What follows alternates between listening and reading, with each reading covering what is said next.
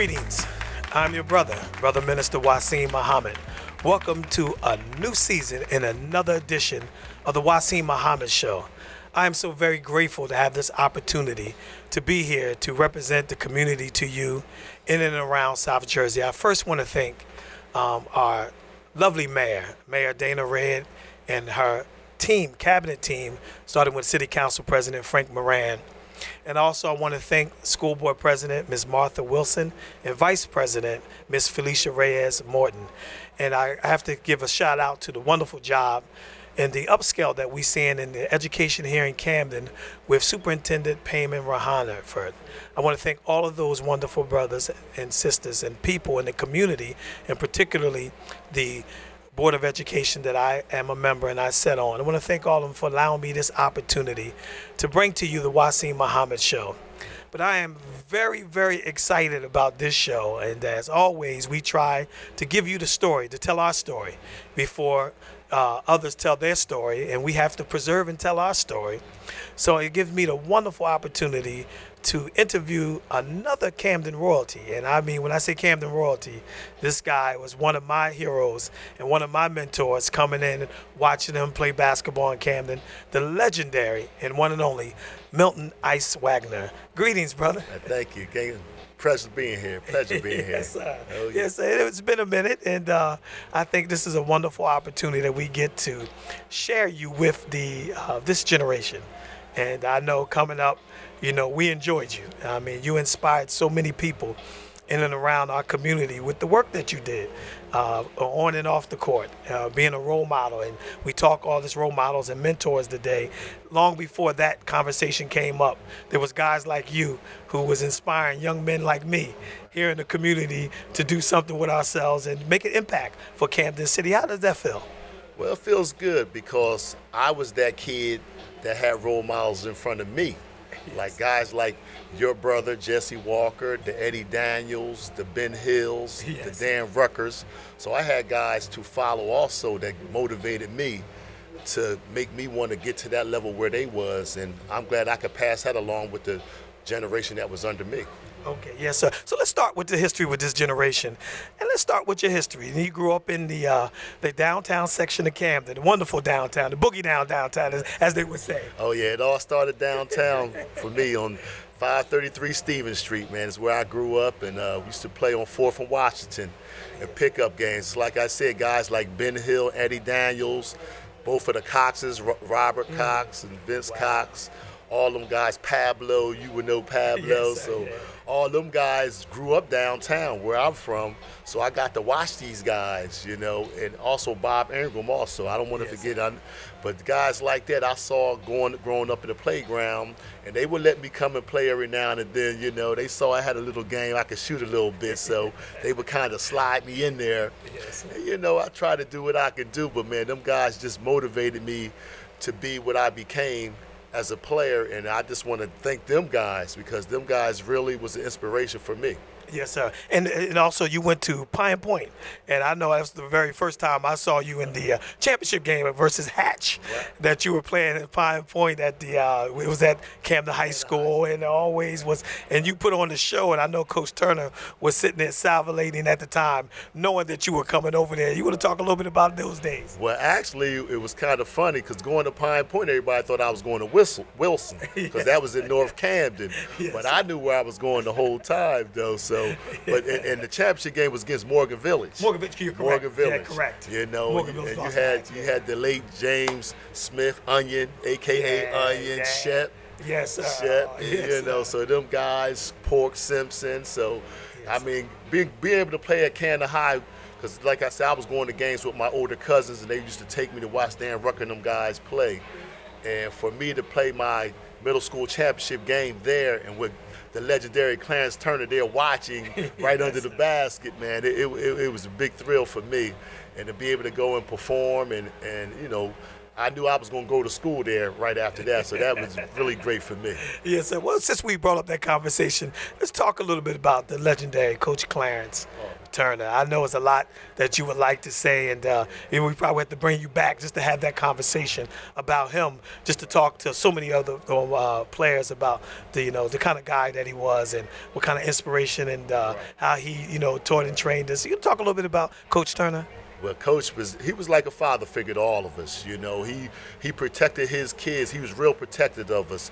Even during games, he wasn't gonna let nobody take advantage of us at any means. I mean, he gonna make sure the referees, the other coaches, it didn't matter. He always stood up for his players, and also he gave us toughness. To enable to go past high school and be able to take other situations that you might run into, man. I mean, me being under him, he prepared me for everything that I had in front of me in life. I can probably be coached by anybody in the country, because if you can play for Coach Turner, you can play for anybody. Because he's going to get on your stuff, but he's going to love you at the same time. And as long as you know he had that love for you, when he's getting on you all the time, he had your back, man. And that prepared me for my career.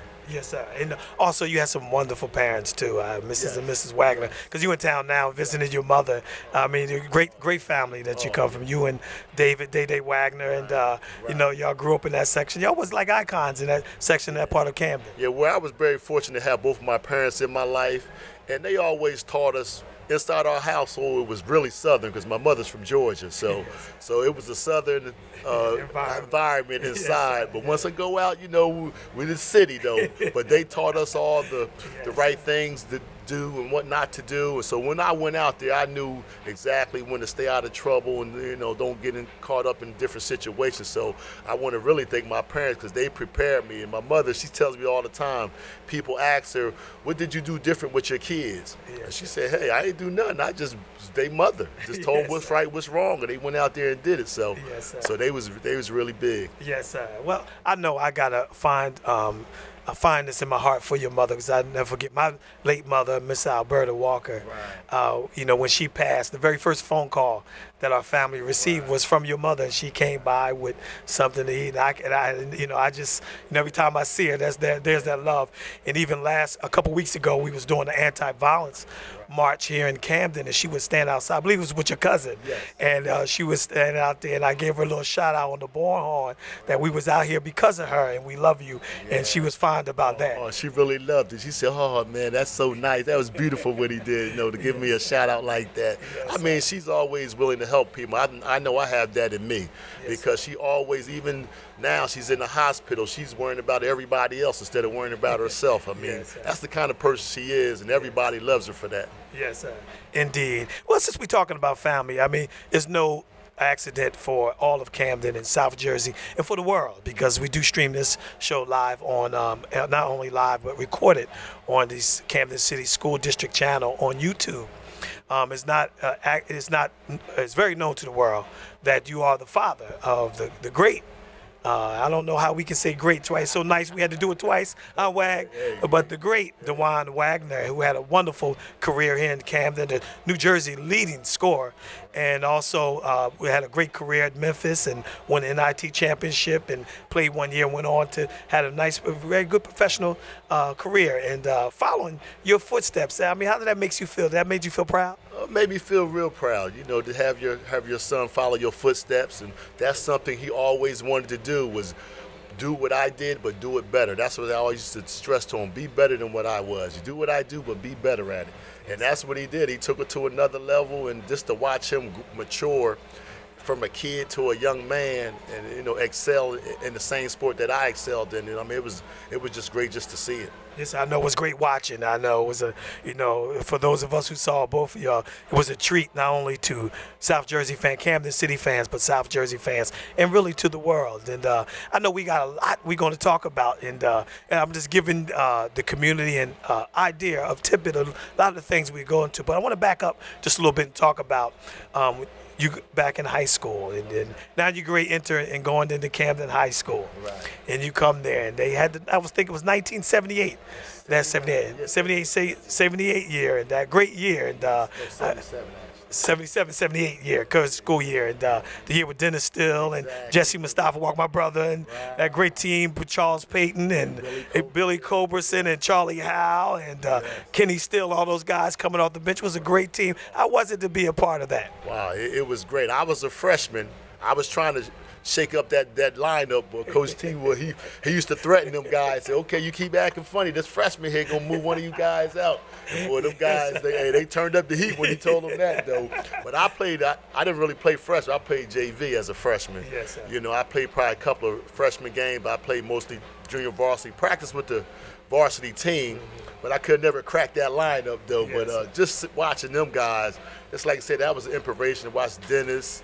I mean, your brother, man, and the Culberson and them guys, man, play.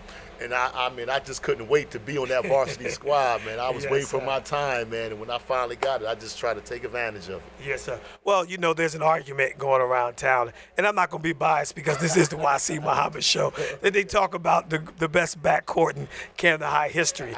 So because we, you know, ended up the #1 team in the USA, which y'all were also ranked #1 in the USA as well, Vic Kostarfin, who was no stranger to the Camden community, who also was on the Wasim Muhammad show. Him and I were backcourt partners, but I must succeed and say that Billy Culberson and Milt Wagner probably was the best backcourt, you know, duo that we've seen in Camden history, you know. Yeah, we have to be one of the top 5 right there, top 2 at least, because like I said, Culberson, he groomed me, because I started as a sophomore when he was a senior, and he pretty much co-signed for me to be his starting guard. I think it was Calvin Witcher was projected to be his backcourt mate, but Calvin wouldn't pass the ball right. He always wanted to dribble the air out the ball. I don't know if you remember. He had crazy handles now. Yes, he did. But he dribbled too much. So Culberson told Coach, he said, "Coach, man, get that sophomore right there, man. This guy right here, he the one." So Cole gave Coach T the nod, and Coach T put me in there, and the rest was history, man. And I just excelled off that. Yes, and which y'all won the state championship that year, and first state championship year. And then you had some wonderful careers, wonderful backcourt part with Korn, and the next following year. I mean, that was probably that was a huge team, the big team. Yeah, I mean, Gary Timberlake, a.k.a. Korn. Yes, sir. He was 6'3", kid from Philadelphia. I mean, had the Philly game tough.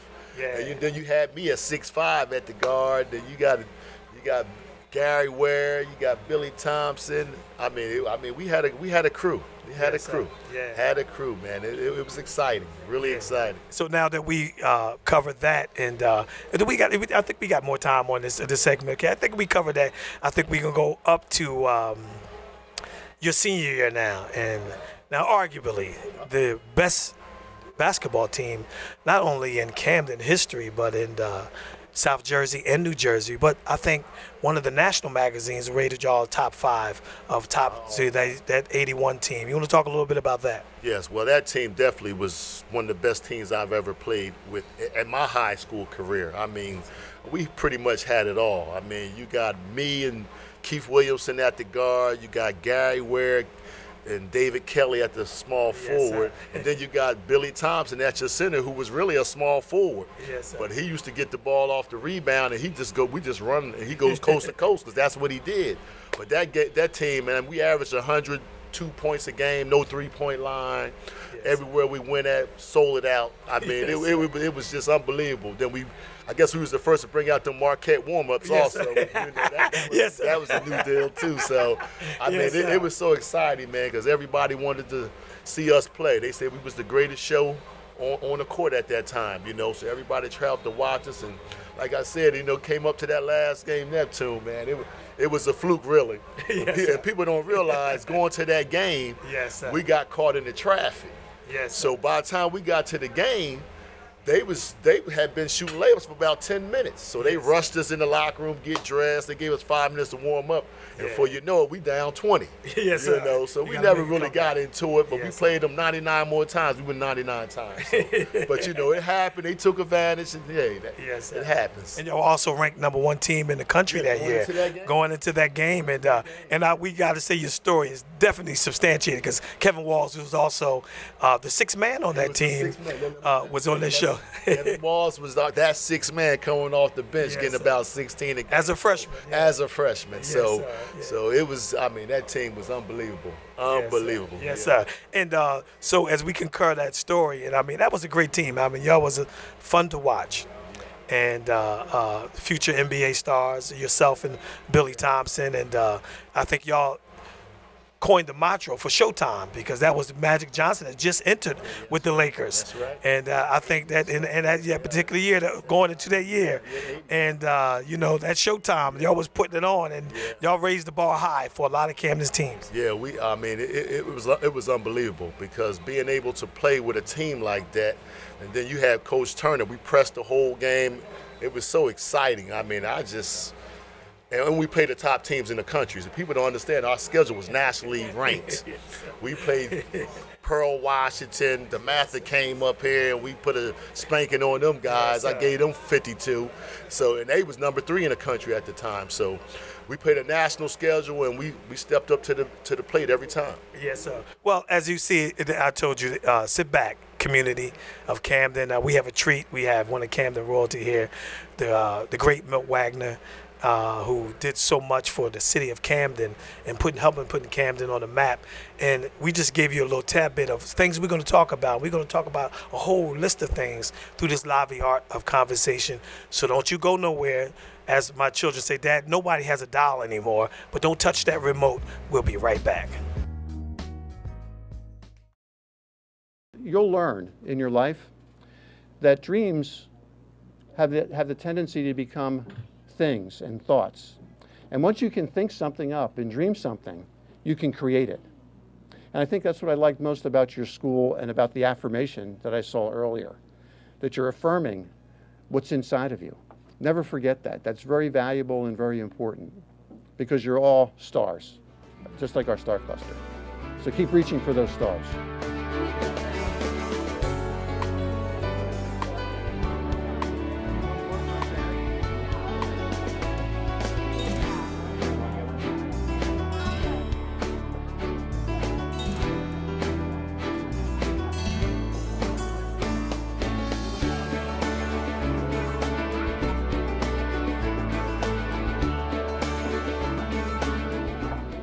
My name is Ahmad. My name is Wasim. My name is Dariana. And we want to say thank you to Subaru of America.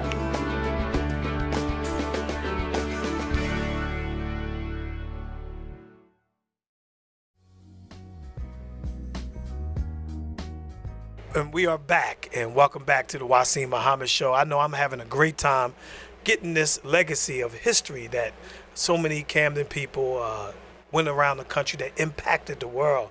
And I'm just honored to be here with Milt Wagner, Ice, as we know him for in the community, talking to him about some wonderful things. Yes, I mean, it's great to be here once again, and it's a joy for me. I know you've been trying to get me on the show for the longest, and my schedule's been, you know, back and forth, but I'm just glad to be here, and we just talk about the city, everything that's going on, the past, and what's in the future. Yes, sir. So while we're on there, give us a little idea. You talked a little bit about your childhood and growing up, about having mentors. In order for you to be great to our young people, you got to have a mentor, somebody that you look up to, even if your father's not present, your uncle or the neighborhood friend or somebody, your mother's friend, or somebody, a stepfather, that we need those mentors. Talk to us a little bit, Milt, about, you know, the difference that you see to our young people when you grew up into what's going on now, and what inspiration can you help to bring to them? Well, it's just like you said, mentors. I mean, we all had mentors when we came up. Just like I said, the guys I mentioned that I looked up to, them guys were mentors to me. You know, they made sure I did what I was supposed to do. They tell me what not to do, and it just was an inspiration. And I think the key to our youth now is just having positive mentors in their life. And a lot of them don't have that, you know, and I think that can decide how successful you are in life, just having a positive mentor just to guide you and show you the right way. Yes, sir. So what did playing basketball and going around the world traveling, you played overseas, you played here in the NBA for some years, played with the greatest NBA team of probably arguably of all time, the Lakers with Magic Johnson. How did that influenced your life, and what impact do it have on you right now? How does it make you feel? Did it make you want to give back? Oh yeah, most definitely. Because me being growing up from here, you know, I want kids to know that, hey, I walk the same streets you kids walk, and you can make it. You just have to have positive role models in your life, and you have to be able to do what's the right thing. You know what's right, what's wrong. You just have to make sure you take that right path and not that wrong path. And me growing up, I grew up the same way you kids grew up. You can make it, believe me. And I'm not the only one that's made it out of this. We have a lot of successful role models that's from Camden, New Jersey. And I can name a few, the Mike Rozier, you got Ty Tribbett, the gospel singer, yes, you got Tasha Smith, the actor. I mean, we have a lot of positive role models that come out of this city. So it's a lot of positivity that comes out here. And I think we need to stress that a little more. They always talk about the negatives of Camden, but there's so much positive that's coming out of here. And I think that needs to be educated to these kids versus all the negative stuff. And I think that would be a big help for our society. Yes, sir. And I know that when I was at the White House one time with Mayor Dana Red and your former mayor of Louisville, right, who was on President Obama's cabinet at the time, I can't remember his name. I'm looking at his face, and then when he knew that we were in the White House, he came over to us just to personally thank Mayor Dana Red for having you all called the Camden Connection there in Louisville, how that impacted Louisville, impacted their city during your reign there. How was that growing up during a golden era of basketball? What is the difference you would think now to what you see today with the young kids and the status of basketball today? Well, it's a whole lot different. You know, they got all this AAU tournaments. We didn't have that back then. You know, AAU tournaments kind of taking over a lot of these kids right now. They pretty much control the kid. It's not the high school no more. Correct. And you know, the legendary Coach Turner, he saw that vision early. Yes, sir. Because he wouldn't let us play AAU. He saw it. He's like, nah. Yes. I played maybe one tournament my whole career at AAU. The whole time. But now they've taken control of these kids, because even as a college coach, I basically had to go more to the AAU coaches versus the high school coaches, and they had better relationships with the kids. And it shouldn't be that way, but that's the way they have it set up. Then you got the sneaker companies and all that stuff. I mean, it's so much involved. It's so different. Man, we just had it plain and simple. You knew what you had to do. High school, take care of your business, decide what school you want to go to, and then there it is, and then you go be successful. And what I do, being from Camden, I know I'm representing Camden wherever I go. You know, that's why, like you said, when you came to Louisville, people was like, oh, you from Camden? Yes, sir. Because we represented ourselves. You know, we're representatives of Camden. So let you know, we have some good people out of Camden. You know, we good people. So that's why when you see people, and when you say you from Camden, New Jersey, say, oh, you know Milt Wagner, you know Billy Thompson, Kevin Walls. Yeah, because we was that positive role models coming from Camden, and we represent our city.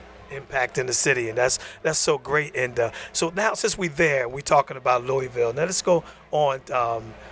You coming out of high school, highly sought after. And I know the very first time I heard about Michael Jordan was from you, and that you played in the McDonald's All-American game with him, because we was wondering who the hell could be more impactful in high school basketball than Ice, because we were in middle school at the time watching that. You want to talk a little bit about that experience? Yeah, on my McDonald's All-American team, I had Michael Jordan, Patrick Ewing, Chris Mullen, and a guy named Manuel Forrest, who wound up going to Louisville with me that same year. He was a McDonald's All-American. Yes, sir. So we all was on the same McDonald's All-American team. And the All-Star game, Jordan had 30 that game. And you know, even then, we watched, you didn't know how great he really was going to be. You knew he was really good, but you ain't know he was going to become the GOAT. You know what I'm saying? You didn't know he was going to be the GOAT. Yes, but man, and we knew then, we was friends then, and we still know each other today. So, you know, but, you know, I got to play with them guys. That probably was one of the best McDonald's All-American teams assembled, if you ask me, you know. So for me to be a part of that team and then to go on to the University of Louisville as a freshman, it's funny, it was a lot of us paired up. Like we had 2 guys from Louisville, 2 guys from North Carolina, Michael Jordan, Buzz Peterson, Yes. Patrick Ewing was 2 guys from Georgetown. So we used to talk trash, say, okay, we gonna win a championship this year. Yes, sir. So he had his part, he had my part, me and my boy, we gonna win it. Yes, sir. So, and it wind up my freshman year, Louisville was in the Final Four. Yes, sir. North Carolina's in the and Georgetown was in the Final Four. Yes, sir. So we had a chance Everybody, to do that. Yeah. To see who was who and what was what. Exactly. Yes. What was that experience like? I mean, as you said, because Coach Turner prepared so many of us for that next level. But that was the next level. And that was the big lights and come out of our high school and go right to the Final Four. How was that? But like I said, my senior year at Canton High, man, it was like just like you said, we was the biggest show around here, you know, Yes, and nationally everybody knew us, and so we had big crowds wherever we went. So it was no problem for me playing in a big crowd under pressure. That's what I did. It was no problem for me. And my freshman year was in the Final Four in New Orleans in the Superdome. Yes, sir. Now this kind of took me out. I walk out of my locker room, it's 60,000. 60,000 Yes, sir.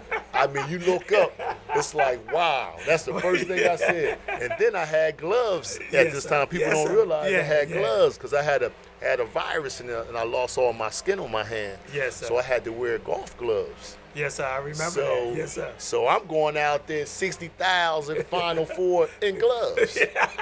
So I'm like, wow. So people, they tripping, I'm tripping. People like, man, is he gonna do this? You know, so.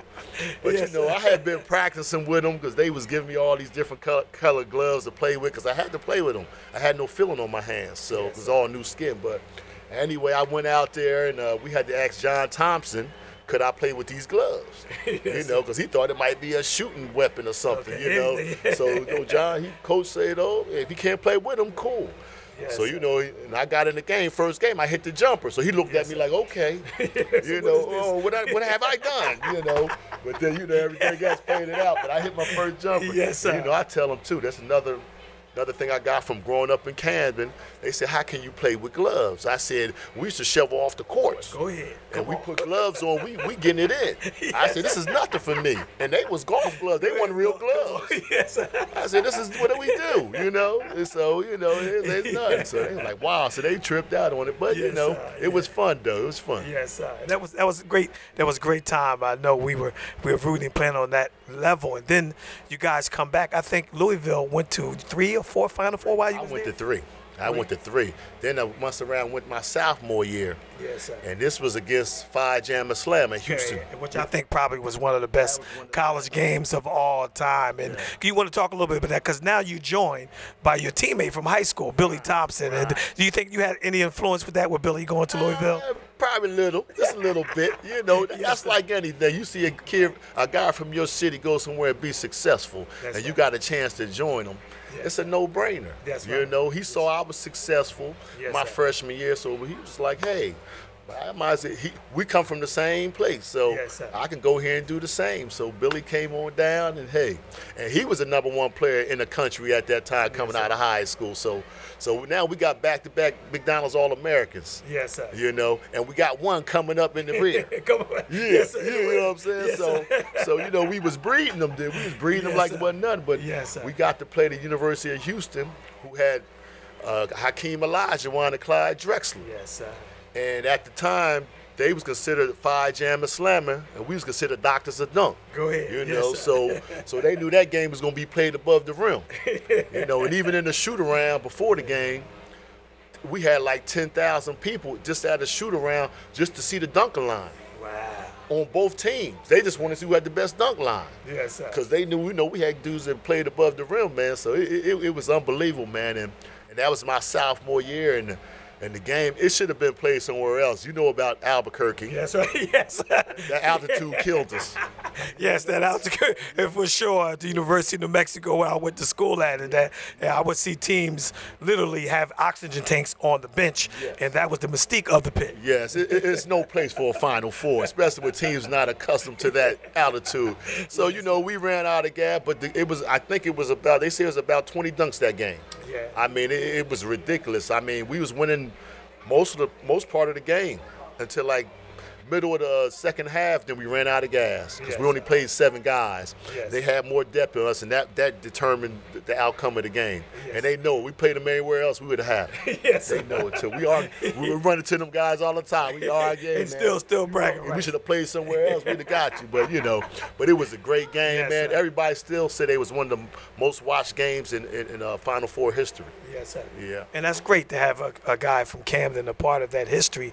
And you can only imagine being a young guy watching all this and having a view of these guys and what they were doing. And this was great. And this is why I'm glad that we have the opportunity to talk, because I know the community is going to have a field day listening to this, because these are conversations. And you have always, Milt, been a down-to-earth guy. You know what I mean? Even with all the success that you have had, we have never in the community, I mean, you're the kind of guy that could talk to anybody. I mean, I don't care where they were at. If they were in the boardroom, if they were on the street, if they was in the barbershop. We're here now at a Touch of Jazz barbershop here, having a barbershop conversation and sharing it with the world. But, where do you think your humility has come from? My parents. Once again, my parents. If you know my parents. Yes, my parents are down earth people. They'll give their last dime to someone. I had friends. I tell us I had friends that was strung out on drugs at one time. But they knew they were my friends. My parents never turned their back on them. They'll come in and say, "Miss Wagner, can I get $1?" And my mom would say, "I'll give you some food."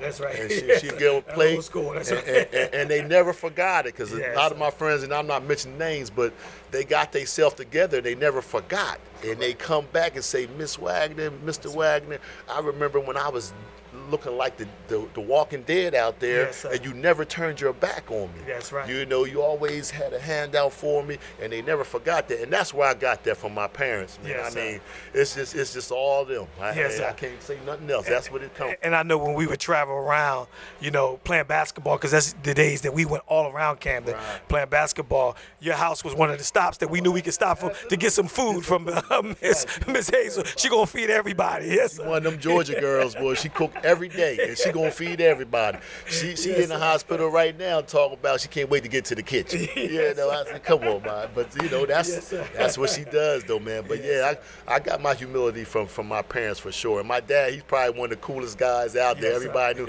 and he was known as Daddy Wags to everybody, So yeah, he just was so down to earth. I got my personality from both parents. Yes. Yeah, that's just great times, and that's the Camden that we're trying to show our young people, that we have to instill back in them the sense of community. You know what I mean? Because the whole block knew who your parents and who you all was, and everybody looked out for everybody, and that's the Camden we grew up in. That's the key. Just like I said, you can go down the street. If somebody down the street saw you was getting into something, they gonna come out and say, "Hey, what you doing, boy?" But we gave permission. Our parents gave permission for somebody else to discipline you. You're correct. And that's what it. But now you can't do that. That's But then we gave the whole neighborhood, opportunity to discipline their kids. That's what they did. I mean, it was normal. And if we saw their kids do the same thing, so, and that helped. That's like I said, it helped us grow as young kids. Yes, sir. Well, there we go. Like I said, listen, I told you we're going to have a wonderful time. I think community that you need to hear this story, and anybody that know Milt Wagner know that he's a down-to-earth, humble guy, well liked by everybody. So we're going to continue this conversation with Milton Ice Wagner. Don't you go nowhere. Once again, don't touch that dial or remote. We said my children get on me every time. I be saying that nobody has a dial or remote, but don't touch the door. Call someone, let them know the Wasim Muhammad show is on. We'll be right back.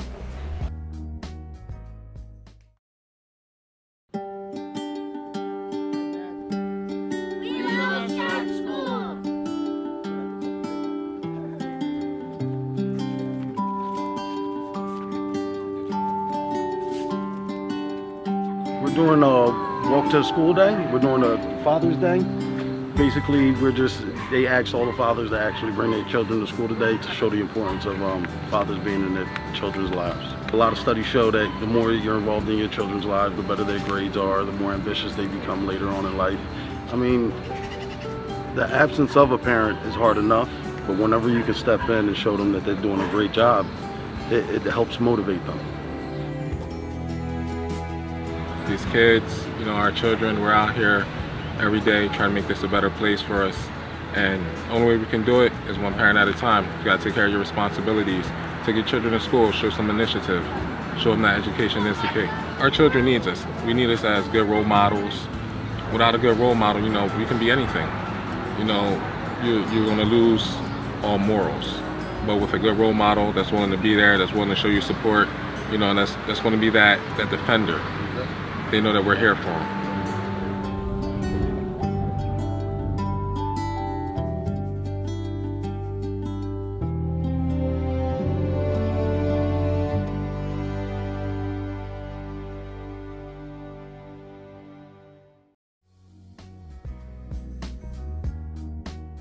And we're back once again. And like I said, I want to get right back into conversation because I think we got so much to talk about. I mean, you have such an illustrious career and an illustrious life story. Is there any regrets, anything that you regret that you had in your life that you want to share with the audience? You could think about how to deal with regret or whatever the case you want to do. You want to share with the audience with that? Well, I wouldn't say I have any regrets on how I ran my life or how I lived my life. Correct. You know, because I think I did everything I was supposed to do. But I would say as a kid growing up and having the opportunity to maybe go to college and get a scholarship, when you get that scholarship, make sure you take advantage of it. Because nothing is given, you know. And I tell people these stories because a lot of people don't know this. When I was with the Los Angeles Lakers, well, we talk about that too, but I'll just give you an instant. Yeah, when I was with the Los Angeles Lakers, my rookie year, Jerry West told me after my rookie year, he said, "Milt, I need you to go home and lift weights." I said, "All right, you know, I wasn't a weight guy, you know." I was like, all right, you know. Back then, you didn't have personal trainers; you had to do it on your own. Yeah, exactly. So I said, all right. So I come back, you know, I lift here and there. So, you know, I go back for training camp my second year. So he says, okay. No, he didn't say anything actually, but I was the same size. Yes, so he didn't say nothing. He just kind of, he was the general manager at the time, the legendary Jerry West. That's right. So so he's like, okay. So we know we're going through preseason. So okay. Now and all of a sudden, he decides to waive me, right? So okay, and you know, Pat Riley comes in, Milt, you know, we're gonna let you go. We did a great job for us. Okay. Now, my son was at Memphis. This is 2002 now. Mm-hmm. So this was 1988.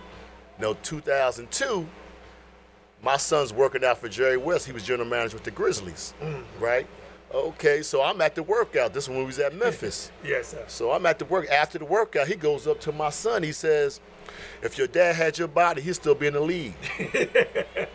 So, you know, and I told my son the story, you know. Okay, yes, sir. And I said, man, there's nothing given to you, man. When when they ask you to do something, yes, sir, you go ahead and be the best you can be because you got all these other guys that can get that money. That's everybody can shoot, everybody can rebound, but you got to be really good at what you do. And you got to create your craft. You got to study your craft and be good at it. Yes, you know, so don't never take nothing for granted. Even though I was good because I was always natural, you know, I can get away with a lot of stuff because I just was always better than everybody. Yes, sir. But, you know, and the NBA is going to catch up to you. Yes, sir. You know, and I still felt like I was good enough, Yes, but sir.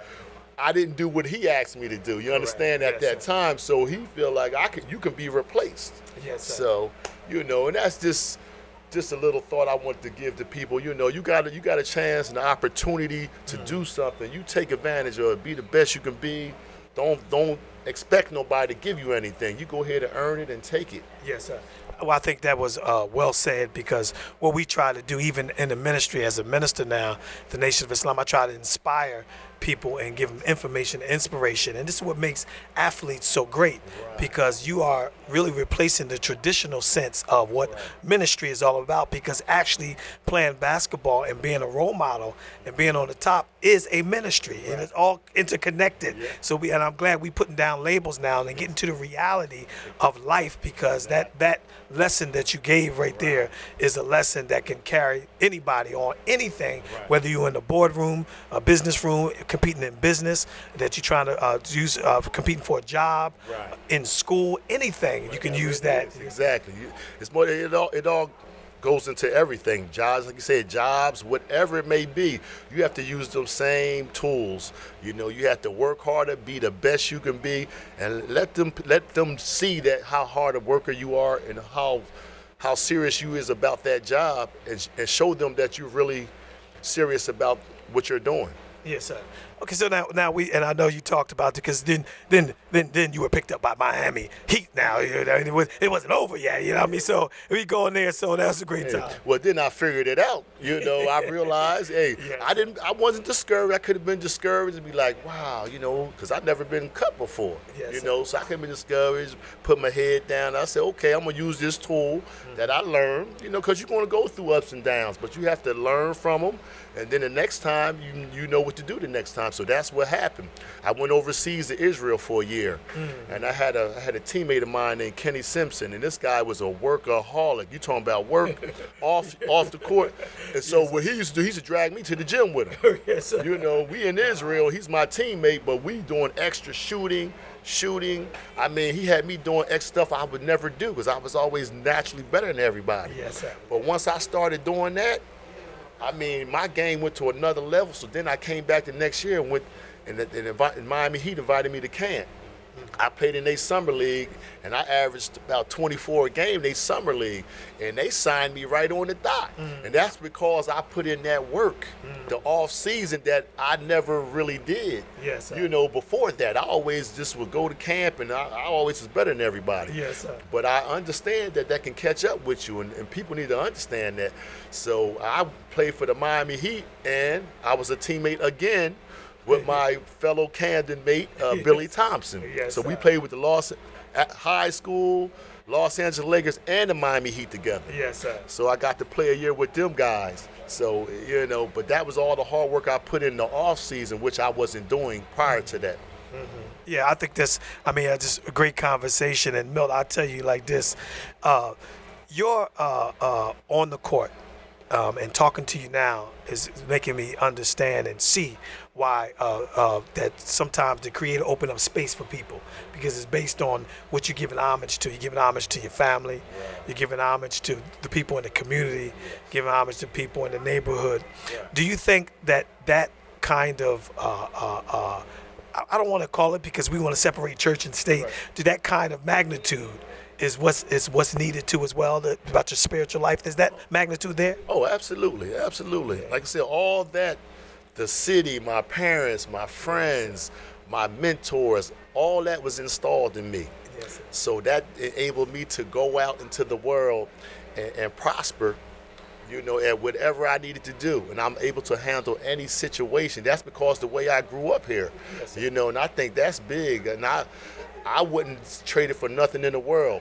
I'm so proud to be from Camden, New Jersey, and I let people know all the time. You know, I'm from Camden, New Jersey, no hesitation. Yes, sir.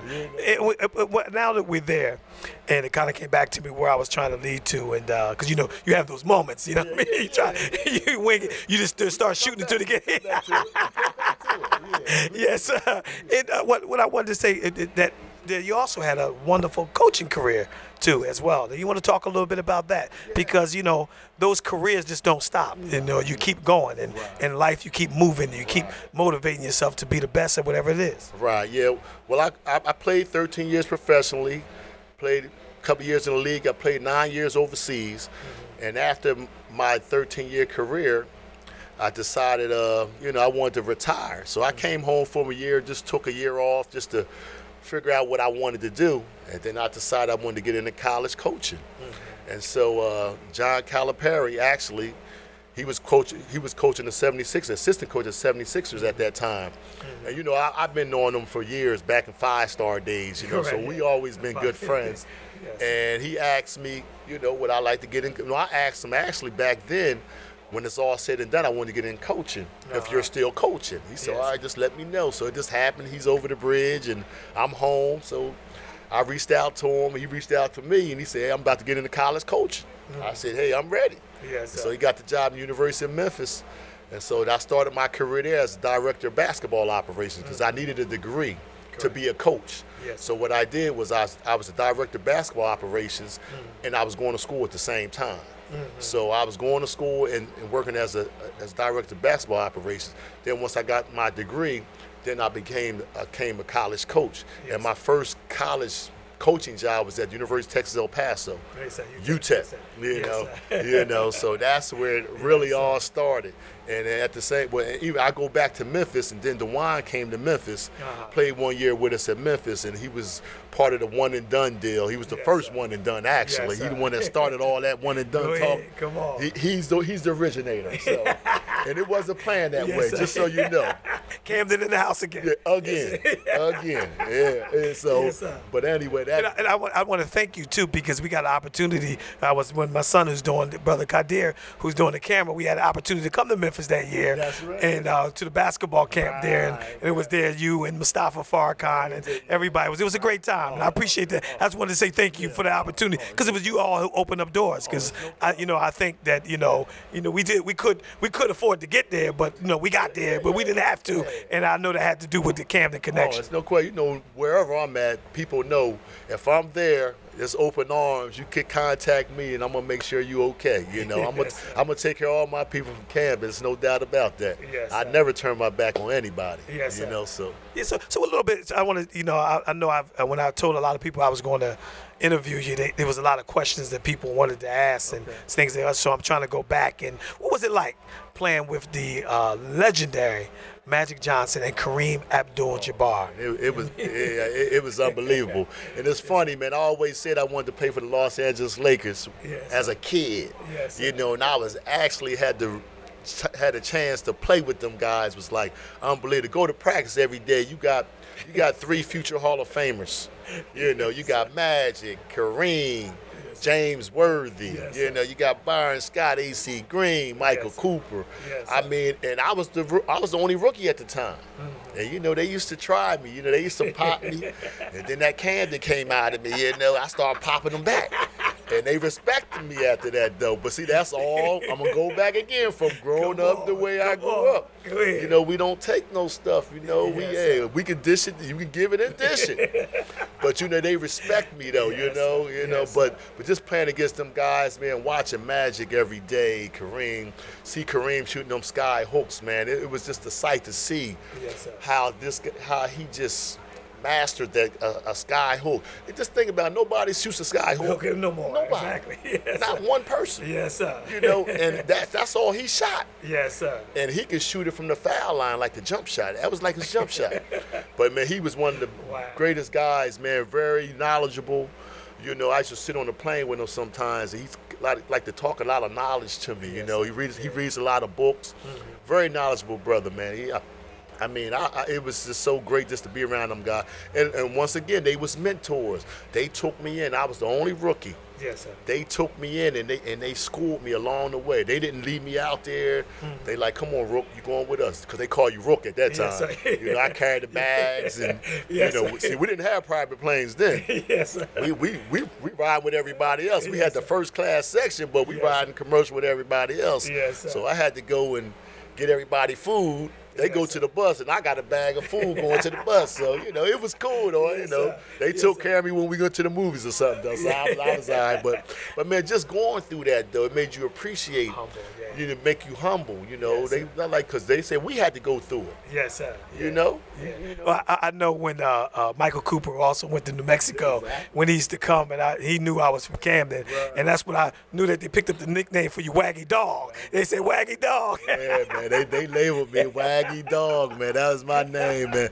They were just like I said, it was some great guys, man. And I guess my personality, they just kind of got gravitated to me also, because that was just myself, and everybody, they like, wow, man, you's a cool guy. I can see them guys today, man, and we just like, It's like it was yesterday, man. Yes, we go sir. and you know, say what's up and give us a dap, and we might go have dinner, Yes, man. sir. But Talk a little bit about that basketball fraternity. People don't understand that because, like, you know, when we see each other, it's something. It's like a connection that people have, and like you see those guys. Talk a little bit about that people think it's a mystique, but they don't understand it actually really is a train. It's like a fraternity. You know? It's a fraternity. I mean, we've all been through the same stuff. When we know each other, we know we all went through the same ups and downs. I mean, believe me, that fraternity, just going through the wars with them guys and not knowing they went through some of the wars you went through. You ain't had to go through it with them. You know you went through them.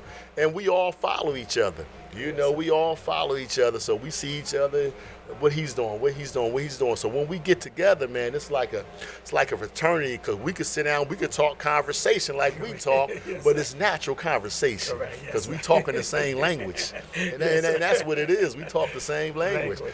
But it is good, like I said, and it's all over the country. Yes, sir. It ain't just here. It's all over the world. That's right. All over the world. Well, and scripturally, we said, my sheep hear my voice, and there's a principle to that. When Jesus say that, my sheep hear my voice, because that means those who are in the struggle with you, those who went through the same experiences that you went through, y'all hear each other's voice, y'all see each other, and y'all comrades for life. Yes, so I know I'm having a great time, and we winding down on this segment, and we're gonna spend a little time. We ain't going nowhere, right? We're gonna spend one last segment talking a little bit about, you know, anything that you would like to talk about, the current, how you feel about the Camden High School, the new Camden High School coming on, and we're gonna talk about all that. So don't go nowhere. We're gonna come back. We're gonna talk about how Milt Wagner feels about the new Camden High project, and his just feelings on what he feel about the community and where Camden is going at and where he's going at in the future, because he's still a young man. In shape. You're looking good, Ice. Yes, so we'll be right back. Don't touch that remote. We'll be right back.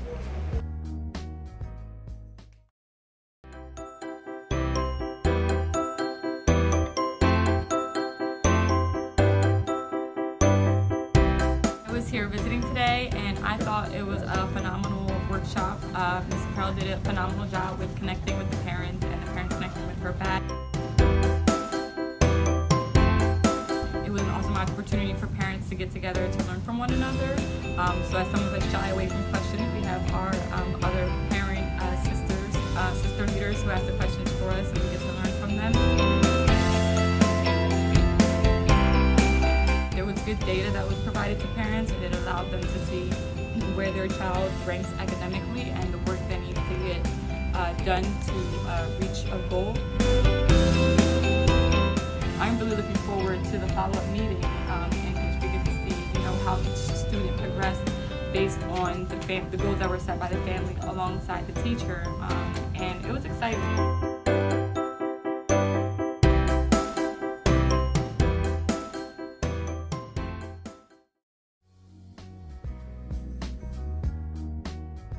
We're back, and we winding down on the last segment of the Wasim Muhammad Show, and I want to thank Milt Wagner. I can't thank you enough for taking the time out of your busy schedule, being here with your mother, and you know you got your beautiful family, you know your family that you here. My 4 kids, but hey, your niece, Munir, Dewan, Deshonda, and my youngest Janae. Yes, sir. They got another one coming. I seen a picture that's on social media with the young one that's coming. Another Wagner coming out. Yeah, well, we got one more now. We got a little DJ Wagner, Dewan Jr., and he has a chance to be better than both of us. So get ready for that one. Oh boy, that's saying a lot, and we can't wait to see that. But before we go on, I want to talk a little bit. We talk about all your championships in Camden High School and Louisville, but we didn't get a chance to talk. You talked about some of the players that you played with the Lakers and Miami Heat, but you won an NBA World Championship as well. Yes, man. Being able to win a world championship, you don't understand. I guess me and Billy's one of the few guys to win a high school, college, and NBA World Championship. So, I mean, that was a blessing itself, man. And to be with the Los Angeles Lakers to win it. And it was against the Detroit Pistons, the bad boys at that time. You know, with Isaiah and Joe Dumars and Vinnie Johnson and them guys, Lambert. I mean, it was just to be part of that atmosphere. I was a rookie. I didn't play that much as a rookie, but that year, people don't realize I started 7 games that year because of injuries. Oh, I remember that. So that I was part of that that road for success there, you know, and that kind of groomed us because that got me some experience, and we held up the fort till them guys got healthy, and then we was able to go on and win a championship. But it was great, man, being able to win a world championship, and that's representing the city again. So we got world championships in the city. Yes.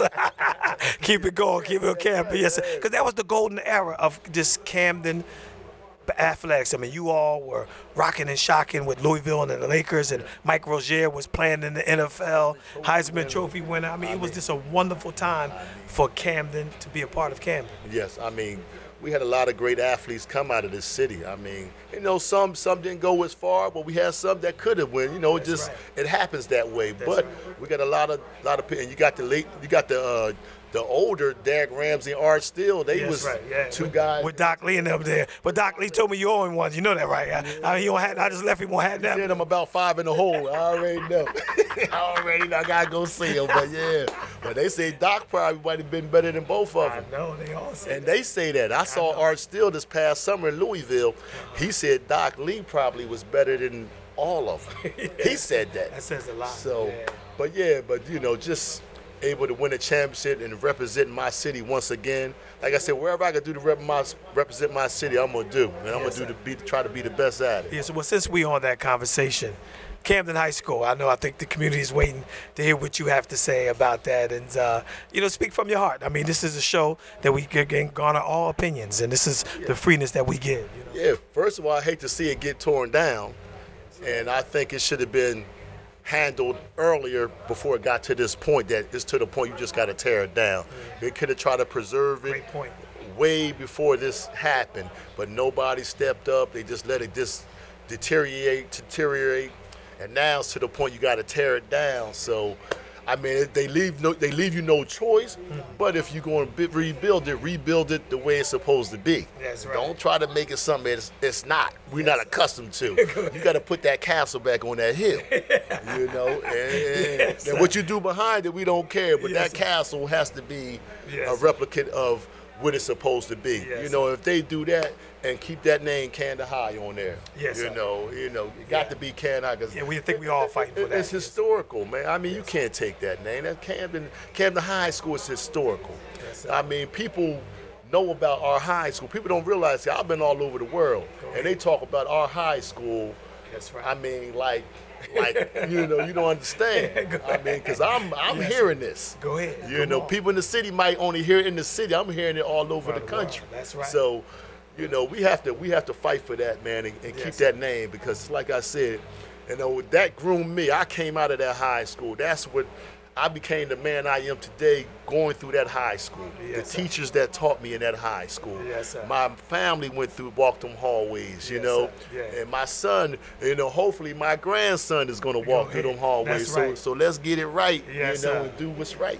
Yes, sir. And we're going to definitely see to that, and we're going to make sure that all we can do. And I think it's definitely going to happen. I mean, with the 2 gyms, I think that would be, you know, it's going to be big for the city. And I think that when DJ come, that time he come in, he'll probably be the first year. He'll be the sophomore year. We counting them. So let's be on schedule with this rebuild. Let's be on schedule. We got 2023. That's his senior year. Let's get it right.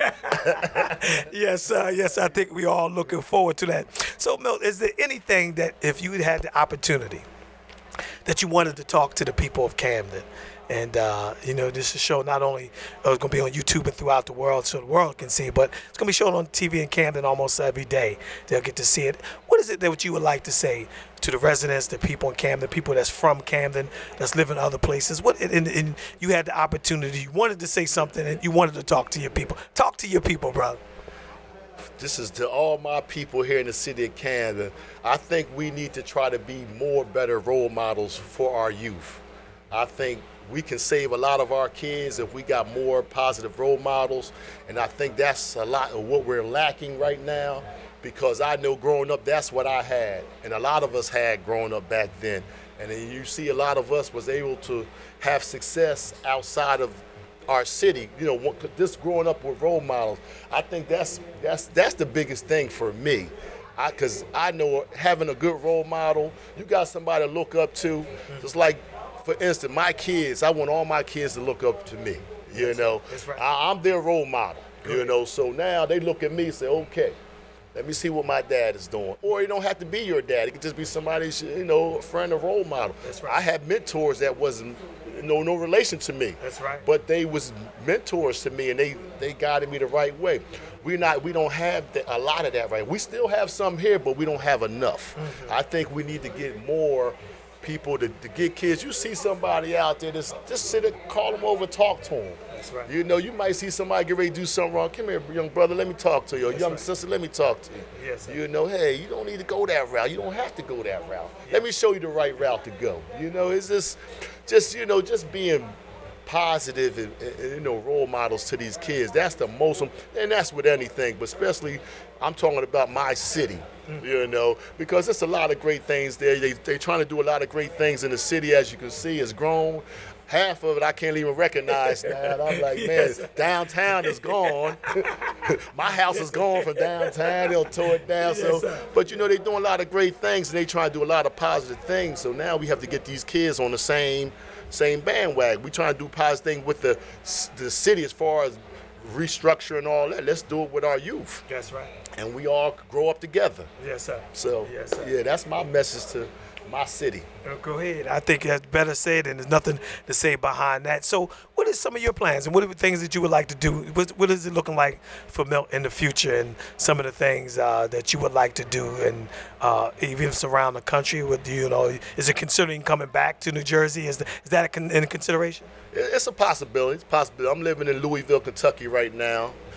Down there, took a couple of years off from coaching. I could get back into coaching, which I probably will, because I'm starting to get that itch again. When it's in your blood, it's in your blood, So, yes, sir. So I think a lot of that, I'm probably, there's a chance I could come back here, but I know for sure I'll probably get back into coaching. And just like I like helping kids, it's the same thing.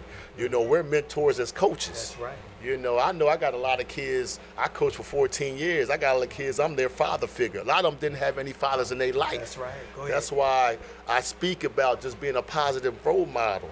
And I'm not these kids' father, but they look at me. I recruit these kids. That's right. And they trust me with these kids. Sir. Here's my son. Yes, you got him. And they call me today. I got kids I ain't coaching like 10 years. They calling me, their mom calling me, Coach, can you please call my son? And you know what? Yes, sir. Okay, no problem. That's what I do. Yes, sir. But I understand. Yes, sir. Man, it's like I said, that's why coaching, that's my passion. It's not just the coaching part. It's the mentoring part, father figure, just show them the right way. Some of them don't have that. A lot of them don't have that. Yes, sir. So, I'm just here to help. It's like, and I know I got a lot of that from my parents, because that's what they do. So, so my mom always said, God put her on earth to do what she does. So I guess I'm right with her.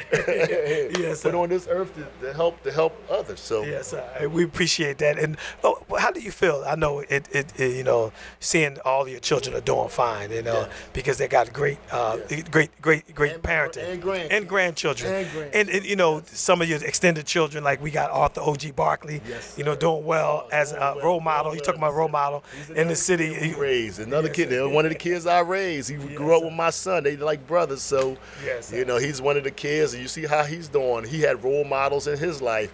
He was able to go on and get his degree. Had a good college career. Now, hey, he's doing good things here in the city. Yes, sir. Yes. Yes. So is it what you would like to say to some of your old teammates? I know Kevin Walls too, doing great things, and David Kelly is always. You can find him in Cooper River every morning. I still, Dave, I'm gonna have to start coming up with you. I gotta do some sit-ups though. But talk, just send a shout out to all the ex-players, and people don't know that Camden, not only players that you play with on a basketball team, because Coach Turner took the elite and the best, and some of the best had to go to other places and play, like Onion you talked about, who was really Camden, but talk a little bit about the people in the community, because you can find some of the, as we talk about role models, even some of the guys that lived maybe a wayward life, they still were role models because they saw that you had a positive future. They would guide you in the right way, keep you honest, let you hang with them to a certain degree. Talk a little bit about that. Wow, but you just hit a point right there, because I know from my experience, I had friends that was into other stuff. They was good guys, they was in other stuff. But like you said, when they was about to get into something, they said, all right, Milt, go home. Yes, sir. I said, we'll be back to get you. so they'll go. They won't let me go. Yes, send me a house, go. And when they done, come on, Wow, we good. Let's go. You don't have that no more. They want you with them. Yeah. They want to take you with them to what they getting ready to get into. Go ahead. Back then, we like, no, you got something going on, man. You don't need to be involved in this. You stay over here. That's right. You know, when we ready to go out to the party, well, I'll come back and get you. But I got to take care of some business. Yes, sir. I'm cool. Yes, okay. You know, but you know, that is the self, man. It's like, and like Kevin Walls is doing great things, man. You know, Kev, you know, I talk to Kev all the time, man. We stay in contact. He comes down to Louisville, actually, to see me. Yes. He drives down, stays the weekend, man, and we hang out, man. And Dave Kelly, like you said, you know, he still runs Scooper River, which I can't run at all, but he's still doing it. Yes, is Gary still in Phoenix? Gary's in Phoenix. Just talked to him about a week ago. Called and checked on my mom. And he was really like a big brother to me when I was in Arizona. You know, he was in Arizona, Grand Canyon. I would come up to see him. He was a big brother to me. Like, stay focused, man. You can't go back home. Yeah, you man, know? That's right, man. Hey, and he hasn't been, but he's doing well out there, man. And Keith Williamson is doing well. You know, people don't realize about 3 or 4 of them guys went to Kentucky State when I went to Louisville. You're right. Yeah, right there, right down the street from Louisville. So, but man, all them guys, man, they doing great things. Loppy Kid, Keith Strickland called me the other day, want me to come speak to some of his kids. You know, like I told him, no problem. You know, that's my guy. But yeah, man, and the great Doc Lee, of course. Yes, sir. You know, that's my guy, man. That's the guy right there. I love him to death. But you know, we just, you know, it's such a great family atmosphere here. You know, them guys, they raised me, and some that was under me, we all just is one family, one fraternity, man. That's and, right. and you one of my young guys too. Sir, that's right. You one of my young guys too. 'Cause That's for sure. Your brother was one of the mentors above me. So you know, it is, man. It's just a great feeling. Great feeling. Yeah, great feeling. So as we're winding down on this show, I mean, you got to come back, man, so we can continue to have this conversation, man. Because I'm pretty sure I'm gonna get a lot of tweets and a lot of conversation that people say, man, why did you ask Milt this? We wanted to know this and we wanted to know that. So we'll have him back. I know his schedule is very, very strenuous at these times, and we appreciate to have you. So is anything that you would like to say in closing to anybody, or anything that you would like to say? You got the mic. Is your mic, Wag? Is your mic? You got it. I'm passing the rock. Pass the rock. Okay. Let me see if I can give you a finish here. Give you a finish. All I want to say is basically just try to be positive role model. And I keep stressing on this. Just be a positive role model to these kids, you know, because that's the most important thing now, because they're our future.